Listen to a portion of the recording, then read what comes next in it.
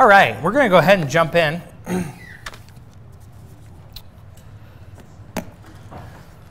We're going to talk this evening about child and youth immersion.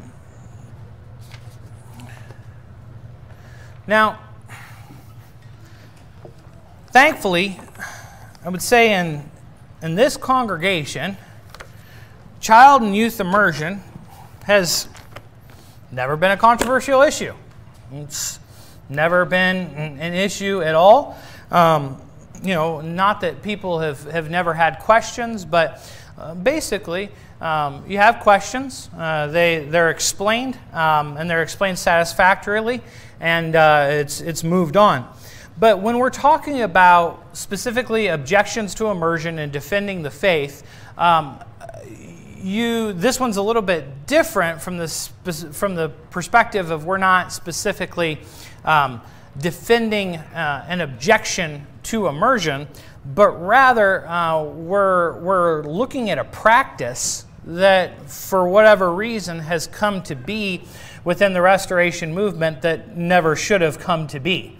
I thought about including all sorts of various pictures of Church of Christ websites with 5-year-olds getting baptized on the website, but I decided that might be a little over the top, so I'll just mention it now. But I could have done that because it is the case. I remember a number of years ago, actually. I was looking at I'm not going to even be able to Lake James. A Lake James flyer. Lake James has camps, kind of involved with the Restoration movement, and they have camps. And they were talking about how their 4th through 6th grade camp was such a roaring success because they had 100+ baptisms into Jesus Christ.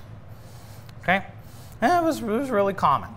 Okay, and so we got to understand that this is common, and even if in this room this isn't a controversial subject, your orbit wouldn't have to go very far outside of this room, and it becomes controversial really quickly. And there are real questions that need to be asked, and real questions that need to be answered.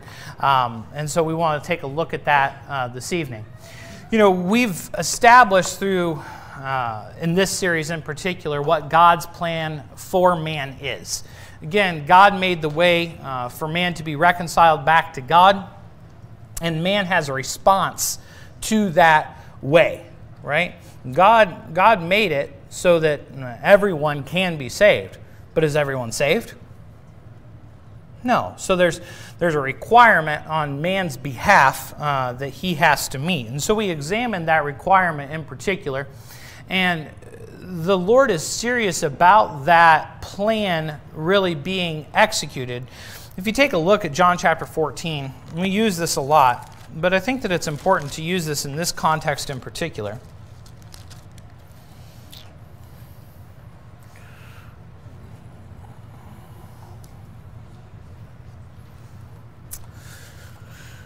John 14 and verse 6, Jesus said to him, I am the way, the truth, and the life. No one comes to the Father except through me.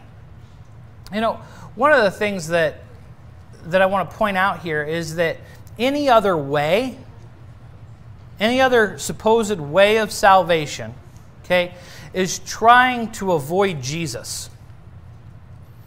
See, these are not simply doctrinal disagreements. This is the difference between life and death. Jesus said, this is the way.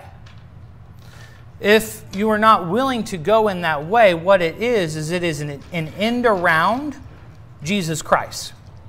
And so when Jesus says, I am the way, the truth, and the life, if someone says, well, I reject what the Bible has to say about immersion, really what they're saying is, I reject Jesus Christ.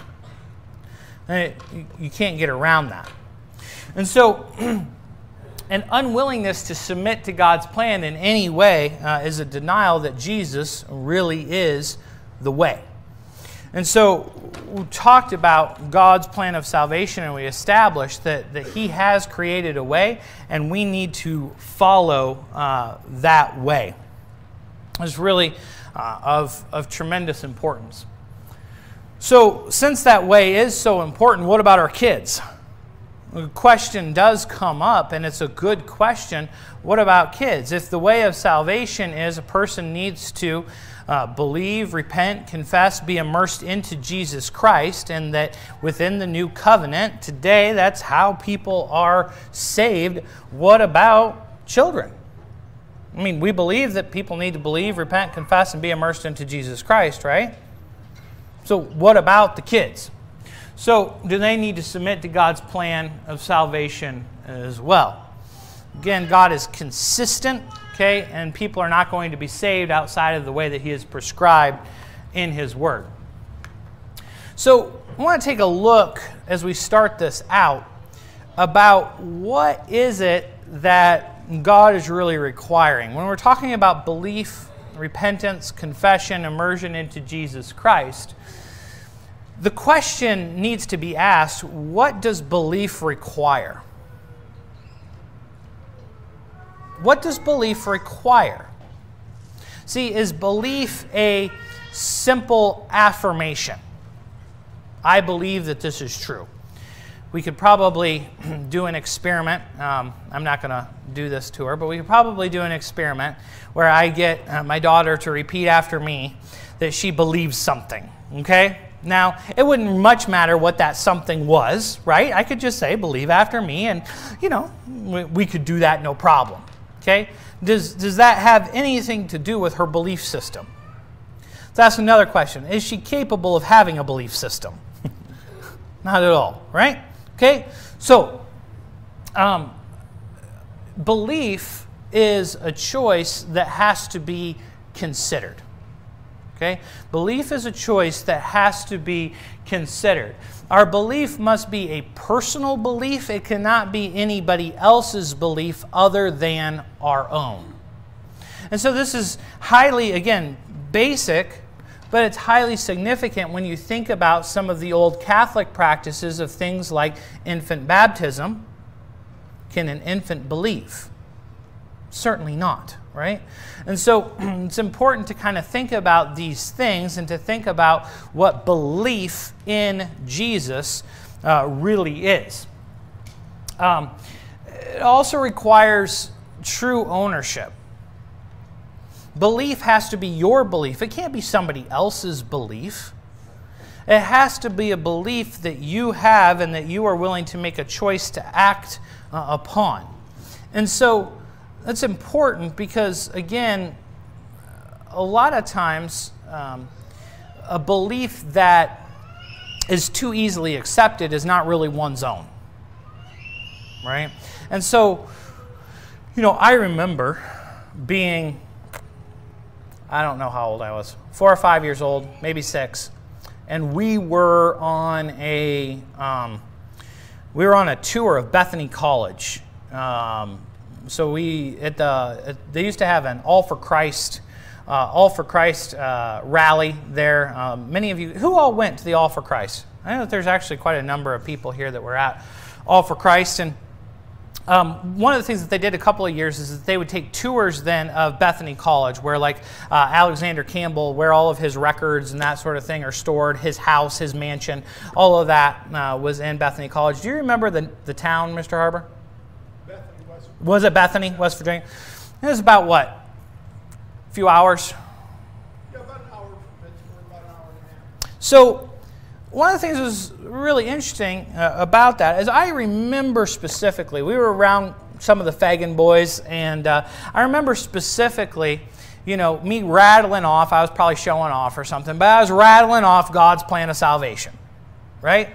This is no problem. 4, 5, 6 years old, rattling off, you know, the 5-finger exercise, you know, and saying what that was, right? I remember another craft that we did in Sunday school where, you know, and again, they got the 5-finger exercise wrong as it was originally stated, but the way that they were doing it was hear, believe, repent, confess, be baptized into Jesus Christ, and then be faithful unto death. I had that memorized no problem at the age of 5 or 6, but how great is that belief? That's what I was told. The training is good. The training is important, right?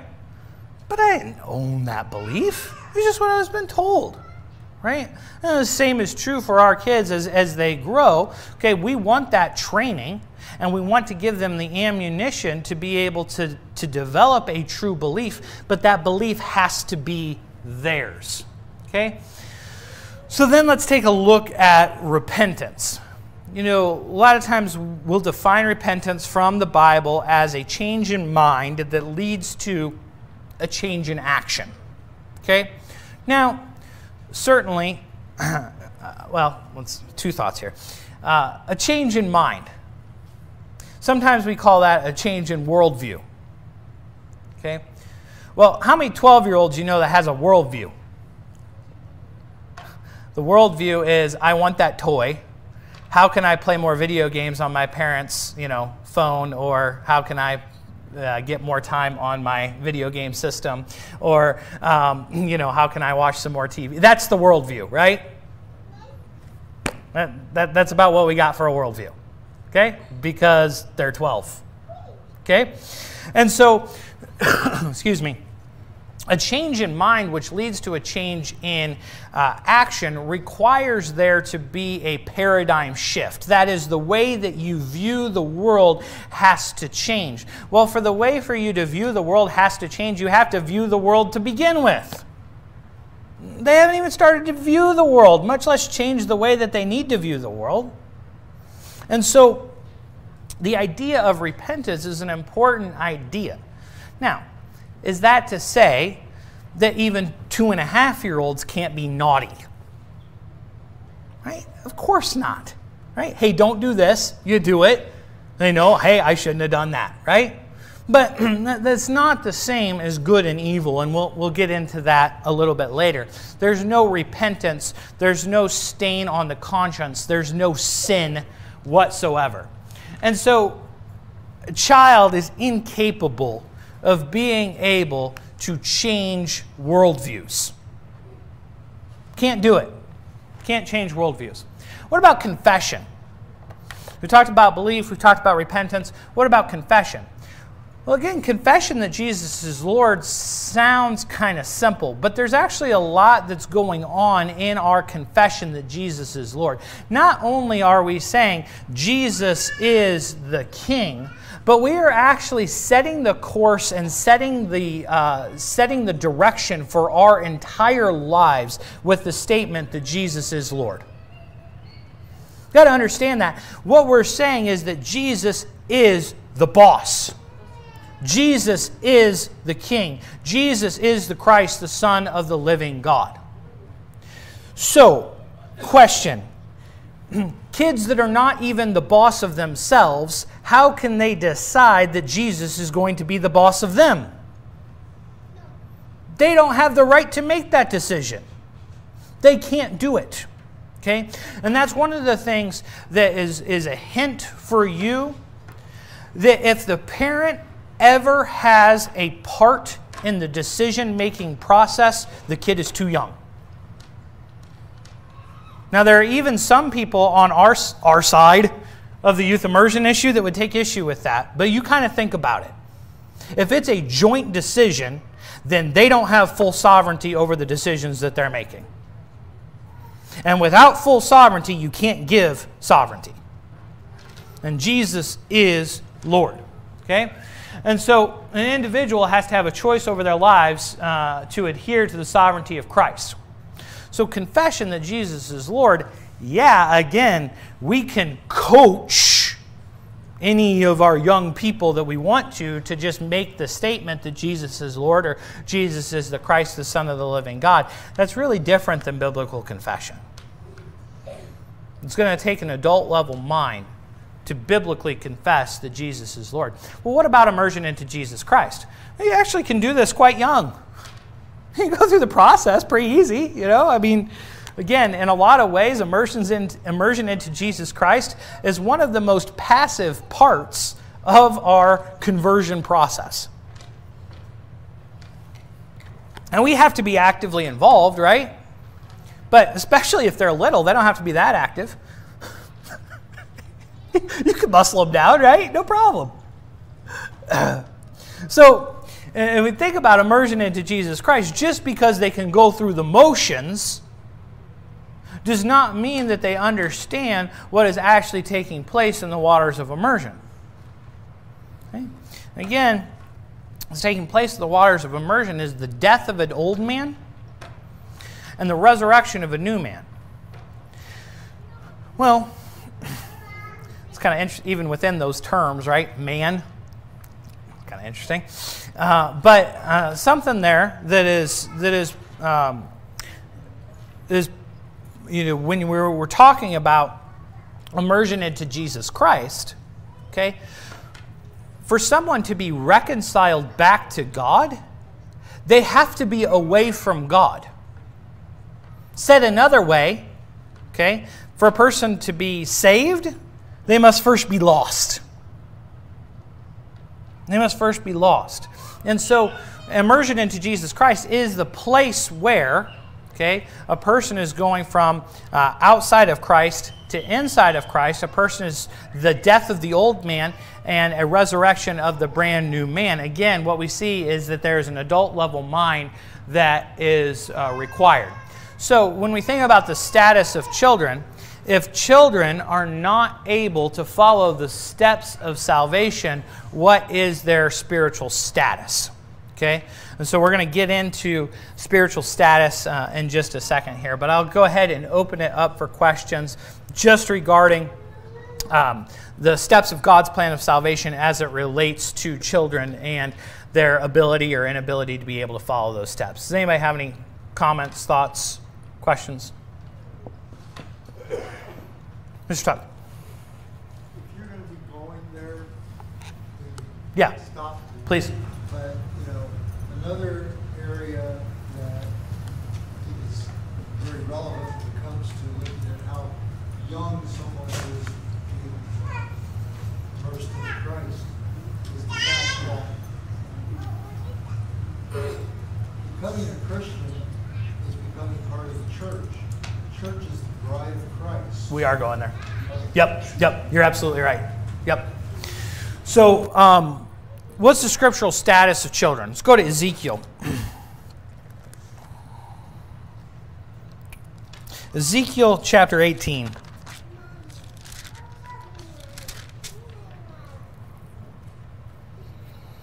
Ezekiel 18, verse 20. The person who sins will die. The son will not bear the punishment for the father's iniquity, nor will the father bear the punishment for the son's iniquity. For the righteousness of the righteous will be upon himself, and the wickedness of the wicked will be upon himself. So, the son is not going to bear the sin of the father. Okay? The son is not responsible for the father's sin or the father's iniquity. Therefore, okay, that sin cannot be passed down from one generation to another generation. We see here in Ezekiel that it says, the soul who sins shall die.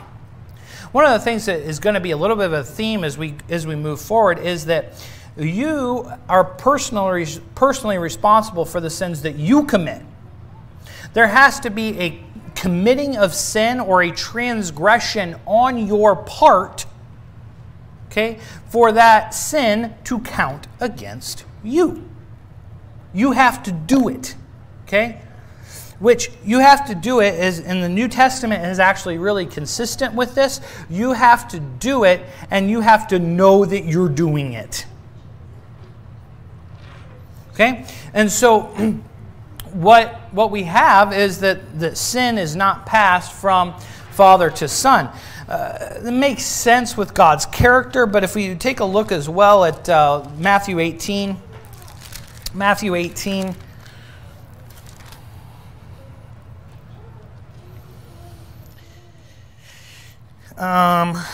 Let's do 3 through 6, and then let's do 10 as well. Truly I say to you, unless you are converted and become like children, you shall not enter the kingdom of heaven. Again, the kingdom of heaven is the church, right? You got to become like children. Whoever then humbles himself as this child, he is the greatest in the kingdom of heaven. And whoever receives one such child in my name receives me. But whoever causes one of these little ones who believe in me to stumble, it is better for him that a heavy millstone be hung around his neck and that he be drowned in the depth of the sea. So if you take a look then at verse 10, see to it that you do not despise one of these little ones. For I say to you that their angels in heaven continually behold the face of my Father who is in heaven. So, their angels in heaven continually behold the face of my Father who's in heaven, but they're depraved little sinners. Does that make any sort of sense? Okay? Become like children. Okay? So Jesus is certainly indicating to us the status of children. If you turn over to Matthew 19, verses 13 through 15. Then some children were brought to him so that he might lay his hands on them and pray, and the disciples rebuked them. But Jesus said, "Let the children alone, and do not hinder them from coming to me, for the kingdom of heaven belongs to such as these." And after laying his hands on them, he departed from there. Again, we should probably infer something from these scriptures. Jesus is welcoming of the children. Jesus is protective of the children. Jesus says, hey, you want to know something about being great in the kingdom of heaven, become like one of these kids. So what's that tell you about the status of those kids? Not that they're depraved little sinners, that's for sure. So we should kind of be thinking about some of these things. Now, the strongest passage of Scripture, in my estimation, concerning this is Romans chapter 7. Romans chapter 7.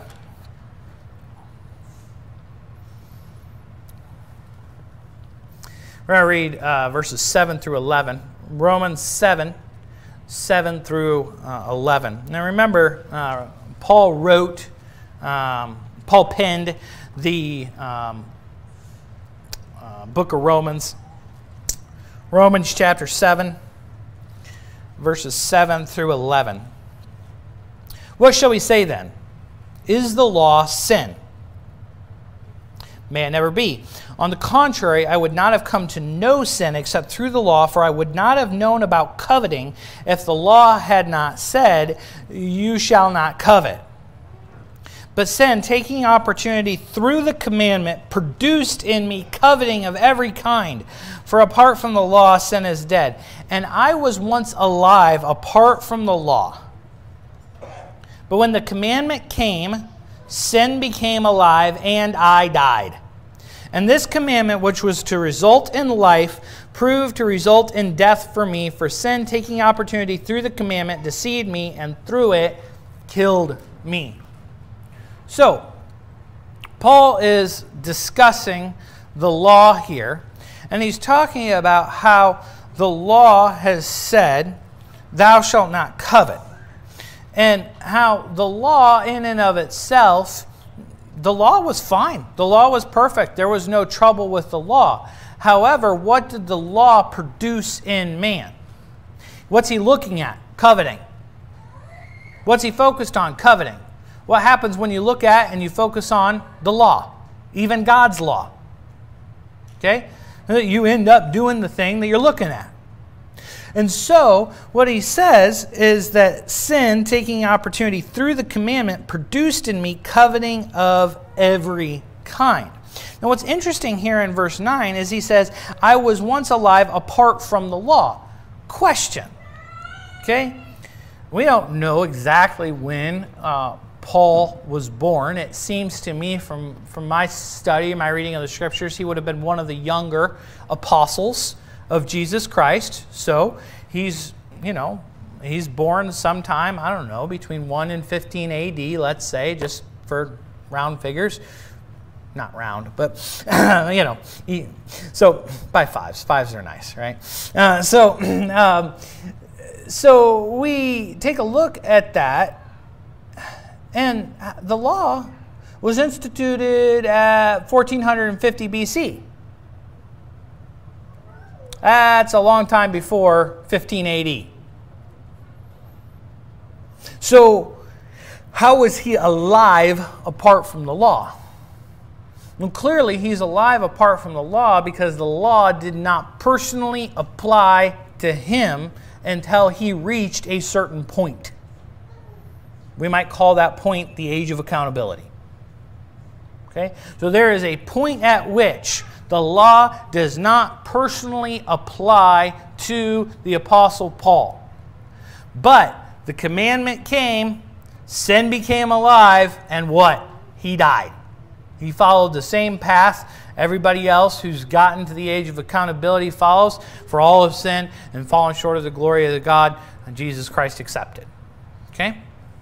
And so Paul, commandment became alive and he died. So basically, there is a time where the law did not apply to Paul. He was alive apart from the law. That's exactly what we have with our little ones. Right? They are alive apart from the law, okay? And without the law, sin is dead, it says there in verse 8. So, Paul was alive apart from the law, just like our little ones are apart from the law. The conclusion is clear. There was a time in Paul's life as a child that the law did not apply to him. He was alive, the commandment came, sin became alive, and he died. We really see the maturation process here. He is alive spiritually. That is, he is in fellowship with God. Okay, one thing to note here, you can tell really quickly, okay, that does not mean that he had the Holy Spirit. Okay, I have heard of people getting that wrong, okay, before. Okay, it doesn't mean that he had God's Holy Spirit indwelling within him, but there's no sin, so there's no separation between him and God. The best way, the best example that I can kind of think of is kind of like Adam and Eve pre-fall. This kind of relationship that children have with God. Children have his ear. He's listening to their prayers. They're innocent before him. Okay? They don't have an understanding of good and evil. Okay? And so those children are acceptable to God because the law has not become alive to them yet. But the maturation process does happen, okay? And law becomes alive, the law applies, he sins and dies. Paul was born innocent, and so are our children. Let's go to Romans chapter 14 real quick. Romans 14.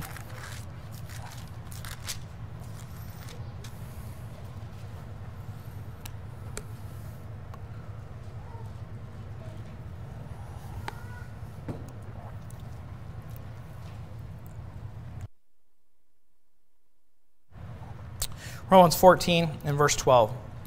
So then each one of us shall give account of himself to God. You're going to give account of yourself to God.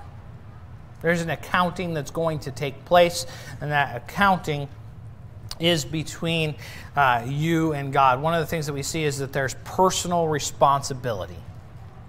Okay? And so God is a benevolent God. God is a just God. And you think about if people are born sinners, what does that say about the justice of God? You really think about what does that say about God if people are born sinners? Okay? So children are innocent before the Lord and continue in innocent until the commandment becomes, it's supposed to be alive. I should probably edit that. Sin becomes alive and the individual dies. Okay? So the next question that we are going to answer then is, well, we're going to get into scriptural examples here in a second, but we're going to answer the question, when does that take place here in just a second. But any questions, comments about the status of children being innocent before the Lord? Nothing? Okay. So one of the things we want to take a look, because there will be some objections that will come up, and so we want to take a look at a few scriptural examples. One of the things that we want to note is that there is not a single scriptural account of children being immersed into Jesus Christ. Challenge you to find it. Okay? show me where there is an example. We're supposed to be the New Testament church, right? So show me a New Testament example where we see a child being immersed into Jesus Christ. You can't show it to me. Okay, I'm getting to that. Okay, so doesn't exist. Okay, so the Bible records adult men being immersed into Christ. It records adult women being immersed into Christ. There's not one scriptural example of children being immersed into Christ. As Mr. Harbour just indicated, what about households? There are examples of households being immersed into Jesus Christ, but I'm going to tell you that that question really does not even come into consideration here. Okay? We want to think about it from the perspective of, if you take the biblical principles that are there, okay, then we want to be asking the questions, who's making the assumption? Let's actually use a biblical example that everybody from the Restoration Movement would agree upon. Okay, let's go to Acts 22. Well, I shouldn't say everybody from the Restoration Movement. We've seen that that's very much not the case. But, okay, Acts 22. I would say that the audience that you're probably talking with would be sympathetic towards. Let's put it that way. Acts 22. And remember, verse 16, right? We've gone over this in a lot of detail. Right? Arise, be baptized, wash away your sins, calling upon his name. So we know that he's still in his sins until he's immersed into Jesus Christ. We do remember going over that, right? Everybody? We good? Okay, good. I got some nods. So let's look at 22 and verse 12. And a certain Ananias, a man who was devout by the standard of the law, and well spoken of by all the Jews who lived there, came to me, and standing near me said, Brother Saul, receive your sight. And at that very time I looked up at him. Okay, so Brother Saul, receive your sight, right? Now, we know that he's still in his sins at this point in verse 13 there. And yet Ananias calls him brother. So does the scripture contradict itself? No, he's not going to call anybody who's in his sins still brother, right? So in what sense are Ananias and Saul brothers? This is pretty simple. What sense are Ananias and Paul brothers?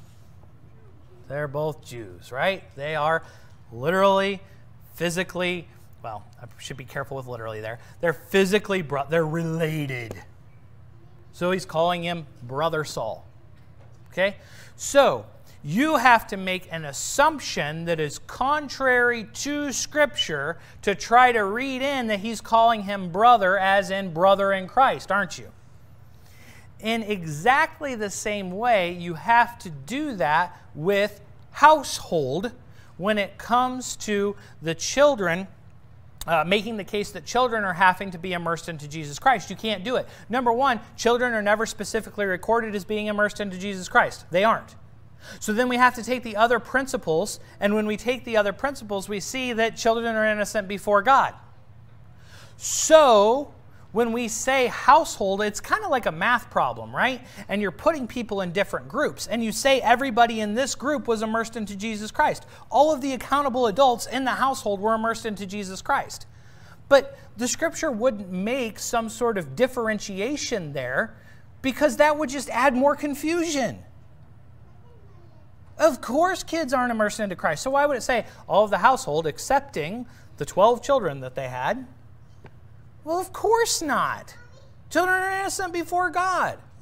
And we got to remember that Jewish households, they're going to consist of a number of different people. You might think mom, dad, kids, that's a household, right? But in that day and in society, and you know, now that kids can be on their parents' health care up to 27 years old, okay? There's household, the definition of household expansion is there, right? And what you would have back in this day is you would have probably grandparents. You would have mom and dad. You would have perhaps brothers and sisters of mom and dad, aunt and uncles of the kids. You would have servants and slaves. That's who we're talking about with the entire household. And so to read anything about children into the passages, and there's a number of them, about households being immersed into Jesus Christ, you have to make an extra biblical assumption. And that extra biblical assumption actually goes against all of the principles and precepts that are laid out about children in the New Testament. I don't want to be making that kind of assumption. I think that kind of assuming is very dangerous. You know, there are Lydia and her household, Acts 16:15. Stephanas and his household, 1 Corinthians 1:16. Philippian jailer and his household, Acts 16:33. But there's a number of different people that would have been included in that household. And I'm telling you that, consistent with Scripture, there's no way that children were a part of those households. Okay? Only those who were immersed, only those to whom immersion applied would need to be immersed. If it doesn't apply to you, no problem, right? I mean, and this isn't, I'm not saying this to be derogatory because there's certainly a significant difference, but I would like you to kind of think about the idea of groups not being part of it, right? Again, your pets are part of your household. And again, I'm not trying to be facetious, and I'm not equating children to pets. I hope you all understand where I'm coming from there. But the group that it doesn't apply to, you wouldn't talk about that group because it just doesn't apply. And so different groups doesn't apply. Okay? And so we have to understand that there talks about adult men, adult women. You can get into the Greek of all of that, and we talk about, you know, what the Bible is defining as young men. You can actually get into some of those things specifically. That's not what we're trying to do in the scope of this study in particular. So we're going to talk about age of accountability here in a second, but any questions at this point or comments? Dennis. Go back to the Romans 7 verse where it says, you know, talking about the law, and when children are, you know, been introduced to the law, and what you're talking about right here, you can get an argument that, you know, at what age did the children at that time receive the law, as their parents were telling them about it, they could have been young children. And if they knew about the law then, couldn't they have conceived the idea of being, you know, like an adult? So, you know, in that respect, you could probably get an argument from the other side. Not that I believe it, right, but, you know, I think it becomes difficult to explain that to somebody who doesn't understand the whole biblical part of that, you know, child's relationship. Yeah. So, no, absolutely. We'll get to your comment in just a second. You know, where I would respond to that is there is a difference between hearing the law and the law becoming alive. You know, and again, that would be very similar to getting one of the little ones to repeat. You know, they're telling them, you know, Deuteronomy 6, you know, hey, from a very young age, you pound this in, right? But just because you've heard something doesn't mean that you have internalized it for the law to become alive. Mr. Harbour. Well, I think that, you know, that is a continuum of process, teaching the child the law, but at the point the law becomes alive, and I think we're given some indicators of that when they're going in to Joshua's going in to take the land of promise. They exempt all of the men under 20 years old. Now, I'm not going to say that 20 years old is any kind of a magic age, but it's older even than people who would generally be against infant immersion. Right. So there is an indicator where God was drawing the line in the Old Testament, which ought to give us a clue that at the end of that continuum may be a lot later than what we think about academically learning about the law. Certainly. And I think that those are the principles that you've got to pour into the mix, right? Those are the factors that you do need to be considering. Absolutely, and we'll be talking about some of those here in a second. What else? Certainly the marriage analogy, too, I think is a good analogy. If you want to teach your kids how to be good husbands and wives, but they're not eligible for marriage on that continuum until at some point when they are accountable for themselves. Yeah, no, that's a good point. We'll talk about marriage, but I think in this particular is the difference between hearing about marriage and receiving marriage. Right. Yeah. You didn't hear about marriage from, little girls were planning their wedding from about the age of 4, right? So, but what do we have?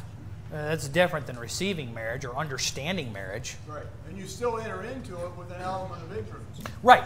Yeah. Again, that isn't to say, well, it's true. Then there's a sense, in which the adult level mind, right? The adult level mind, even when we are entering into Christ, do we understand the full meaning of that? There's a lot that you learn as you go, right? So this isn't that certainly is the case as well. Anything else there, Ryan? I find it interesting that the household argument. Yeah. Like Amos' household. The scriptures, God's really interested, or ways constructed it so that it communicates the purpose, but doesn't confuse the matter. Mm-hmm. Brought it out, but it confuse it. Because a lot of times that an age is always what most people go with. The argument is 20, 12, whatever. Yeah. 8th day, whatever you want. It's this. They want to label it a point, and it's. And I know you're probably going to get into a little bit of this, but it's like that's different for everybody. Right. And I always find myself like, what do you answer? It's like, it's different for everybody. Nobody. Right. I don't know when people are going to decide to make a decision. Right.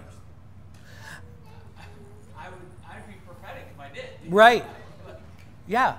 And it is. There are a number of factors that play into that, and that's one of the things that I kind of end with, and we can kind of jump ahead just a little bit here.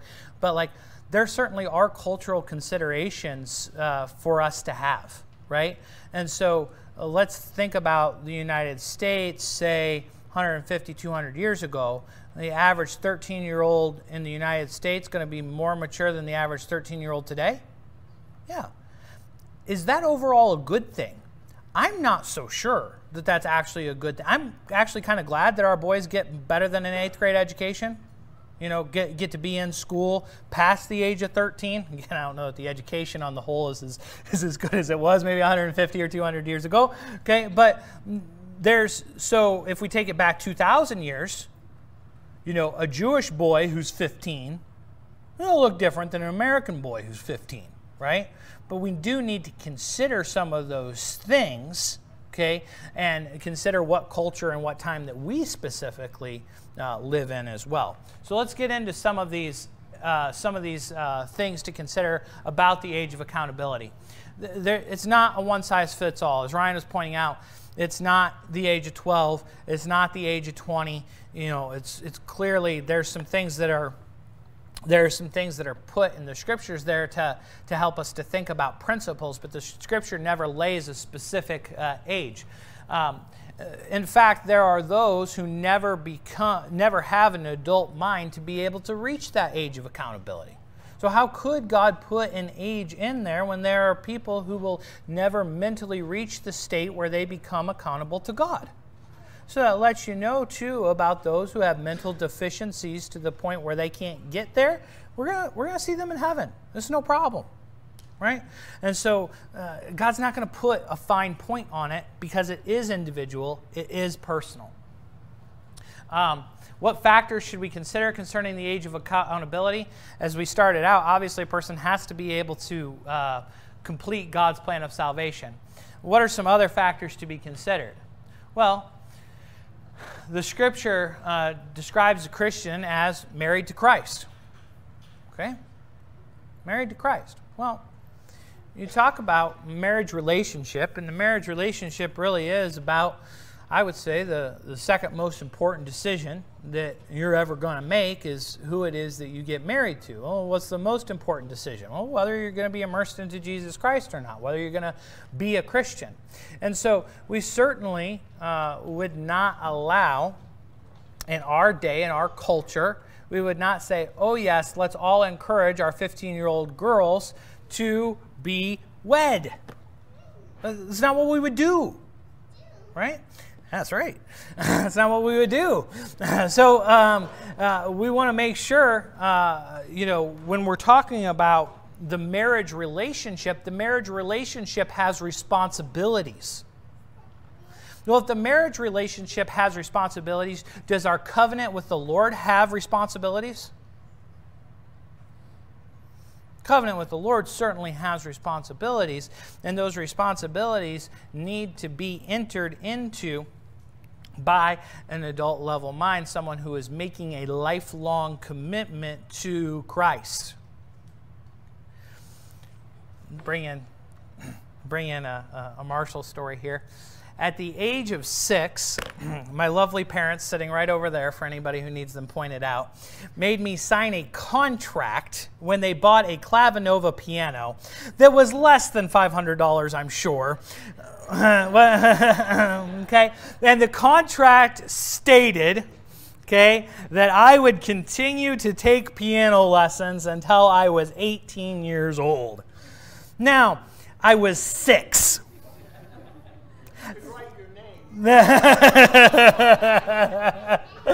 It would not hold up in court. And I will have you know that by the time I was 16, I was done with piano lessons. Okay? We traded piano for basketball, and I have never regretted it. Okay? So legally, okay, there's a reason why contracts aren't enforceable until somebody's 18. They have no idea how to make a responsible decision. Okay? And so what we have is a marriage commitment to Jesus Christ where a person is joining themselves with Christ. It's interesting that, again, some of this we don't want to Americanize it too much. I understand that. But, it's interesting that in our day, and it's different state by state, but if a young person wants to get married prior to 18, what has to happen first? What's that? Have to get parents' permission. They have to be emancipated, right? Well, isn't that interesting? That even the legal system says, if you think that you want to do this marriage thing, we need a sign-off from your parents. Or you need to say, nope, I'm not under their authority. Okay? And so our marriage to Christ, Ephesians chapter 5, we're not going to go over that, but if you go 22 through about 33, you'll be able to see that. Christians are also referred to as soldiers of Christ. Okay? Well, question on a couple of different levels. Okay? What kind of society or what kind of culture would send their little ones out there to go fight in their wars?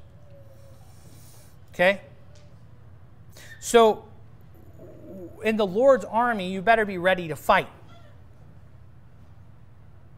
Not being trained to fight, you better be ready to fight. And so, the training starts when the kids are, in the womb, hopefully. It's when the training starts. Okay? But the actual fighting part of it, we probably want to wait a little bit for that. Okay? And so, as soldiers of Christ, this is adults. And this goes back to one of the points that Mr. Harbour was making. If you take a look at the Levitical priesthood, you can look it up in 1 Chronicles, it's between chapters 20 and 30. If you look it up, you see that the Levites didn't start serving until they were 20 years old. Had to be 20 before you started. What about those who are held responsible for the faithlessness of Israel? Right? Joshua and Caleb got to go in, and who? Those who were under 20 got to go in. So who is God holding responsible for their actions? Okay? So, in the another thing in the Old Testament, okay, the census, who did the census count? Those who were 20 and above. The adults. Okay? And so, again, 20 is not the age. I've heard of people also being strict about 20. That's not what I'm saying at all, and I don't think that that's at all what the Bible teaches. But if we're starting to get a range, okay, then I think that 20 is a good place to start the conversation. I would say I'd not recommend a good place to end the conversation, but I think it's a good place to start the conversation. And as a priest, again, these are not child priests running around here. We're talking about people who are able to perform their priestly duties. So when we take a look at that, we're going to really come to a conclusion that we're talking about adult-level minds making adult-level decisions who truly know the difference between good and evil. And so when we're talking about the age of accountability, I understand parents' concern. We want to make sure that our little ones make it. Okay? But it is much, much more dangerous to immerse our children too early, okay, than to make sure that they have the time that they know that it is their decision that they are making. Much more dangerous to immerse them too early. And I could make the case in a number of different ways for that. Comments, questions? Last slide. Knowledge of good and evil. There's a significant difference between right and wrong and good and evil. Old Testament example of those who went in the promised land. Note that this is just an example, not a prescribed age, and there are various factors to be considered in our day and time as well. You know, and again, those factors are more subjective and change culture to culture. And so that's one of those things that, of course, the Bible's not going to give specific examples of that. It's going to give the principle like the age of 20. You know, some of the factors that I think about is, okay, are they living in their parents' house? Some of the factors that I think about are they driving? Are they making their own decisions? Are they responsible for their own finances? You know, are they emotionally independent? Like what you know, those are the factors that you consider. And then, like I said, basically, you know, a principle is if you can stop, especially as a parent, if you can stop your child from getting immersed, then that tells you that they're not really accountable. Okay? So, any closing thoughts or questions, comments on any of this? Mr. Harbour. Controversial in many churches of Christ, Christian churches that we'll encounter along the way. People in those congregations have been immersed as youth. And so when you start to get them to think about their own salvation, their own immersion, and the legitimacy of it, you're going to get a lot of pushback on that.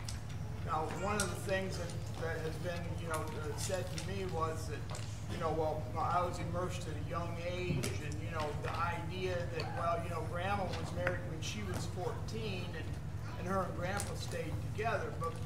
But we have to realize that that's in spite of, not because of. Sure. I'm not saying that it's completely illegitimate, but it doesn't make it any easier. Right. And oftentimes it is completely illegitimate because you didn't have those other factors in place. But that's the person's decision. But to get up and teach what you just taught in most mainline churches of Christ would get you crucified before we got out of here. Sure. Because you'll have enough people in because camps and that sort of thing has concentrated on their success being how many kids, how many juveniles that they've immersed. You know, I got in a lot of trouble at Ludlow Falls because they wanted to immerse Irene, and she's 14 years old, learning disabled, and I have been working with Irene for months to get her to read one chapter a week through Mark, and she couldn't do it.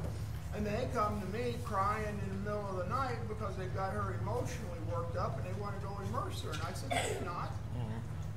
Well, what if she never gets to this place again? Well, then it proves I was right. Right. Yeah. I mean, they acted like, oh, well, you know, you better get this done while she's at the place to do it because then it'll count. No, it doesn't. Right. You can't fool somebody into a covenant and then hold them to that covenant. Right. You can't. Right. You know, so. No, I think those are tremendous points, and it really does give you a picture of the grace that we need to show as we're presenting this, but then also the perspective that they're coming from. I'm glad you shared that story about Ludlow Falls because it shows you a lot of these youth camps that it really is pretty lazy because the idea is we're going to send our kids and they're going to, you know, your kids are sleep deprived by the end of the week, okay? No matter what camp you send them to, okay? And it's pretty easy to manipulate kids. And so it's dishonest, it's manipulative, and it's lazy. And that's what we're calling victory. Russell Reagan told me he hadn't met the old man when he was immersed. The worst thing he had done is jump off the wrong end of the teeter totter. Right, yeah, yeah, yeah, yep, absolutely. No, and I appreciate too, you know, a lot of, you brought up Russell, right? You appreciate those who were presented with what the Bible says. I'm going to go with what that says. I'm going to make sure, I'm not going to let my pride get in the way. I'm going to make sure that I do what the Bible says and get this thing right. You know, appreciate that kind of faith, and that's the kind of faith that God's really looking for. Just to give you another Ludlow Falls story, I remember one of the guys at Ludlow Falls, I was 10 or 11 years old.